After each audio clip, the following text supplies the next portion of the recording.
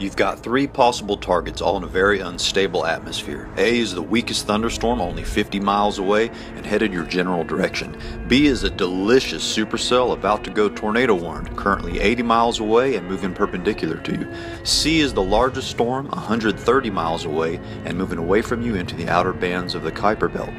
Which storm would you go after? I chose A because it's the closest, it's isolation, and I'm confident it will strengthen. And upon arrival, it had already matured into a glorious supercell, dropping a horseshoe-shaped mesocyclone.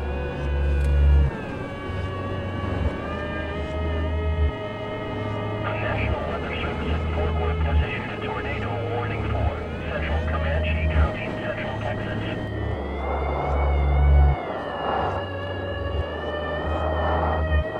A weak, dusty tornado is whirling up under a churning base as the storm is ramping up in intensity.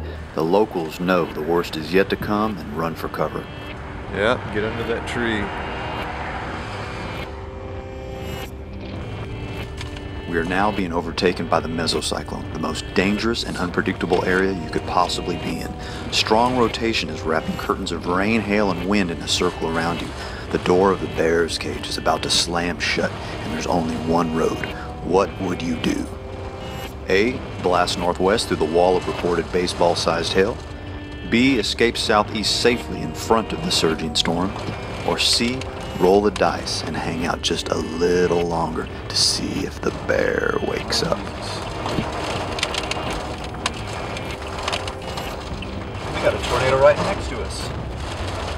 Look at this.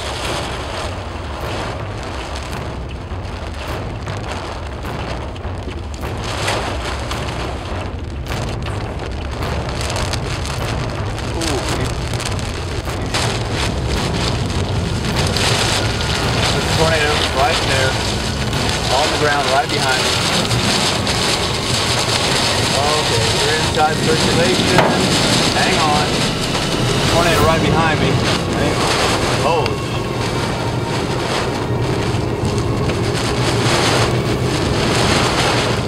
Hang on. Can't see it.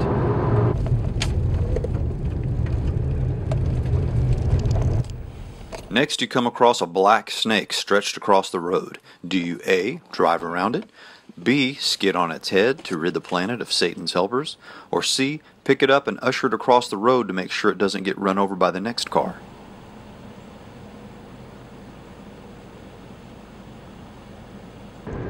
Our once tornadic supercell has been on a weakening trend and there's a much larger storm approaching to our west. Do we A. abort this storm and meet the larger one?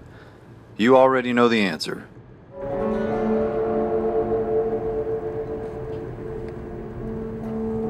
Well, tornado warning storm about to pass right over the city.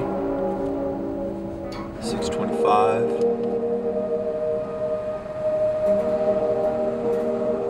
Major circulation going right over town. It's time to run away.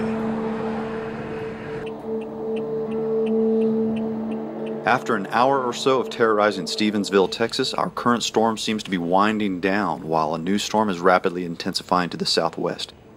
And in little time we're approaching another supercell with a well-defined corkscrew updraft. Fancy.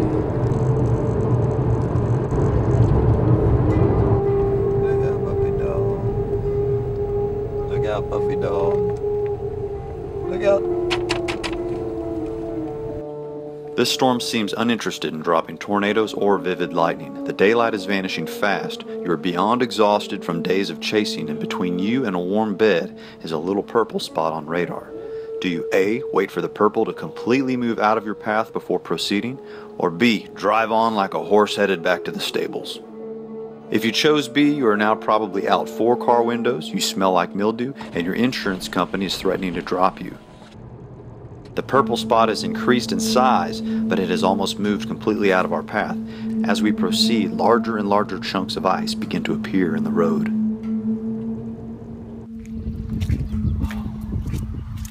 Look at those hailstones. Look at that. Look at that sucker. Look at that.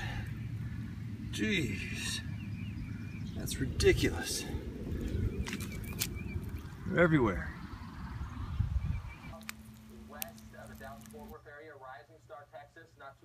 Woo, man, mean batch of storms today. Did you see those hailstones? Can you imagine how strong the winds must be shooting up into a thunderstorm to sustain ice bombs that big?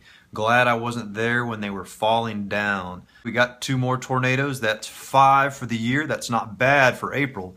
April is just kind of the warm-up round for Mother Nature. She's going to be pissed off here in May. So here we go. To celebrate, today I had Honey Nut Cheerios, and for dessert, we had Cocoa Krispies. And as if that wasn't good enough, tomorrow morning, if I get up before 10:30, I get all the cornflakes that I can eat for free.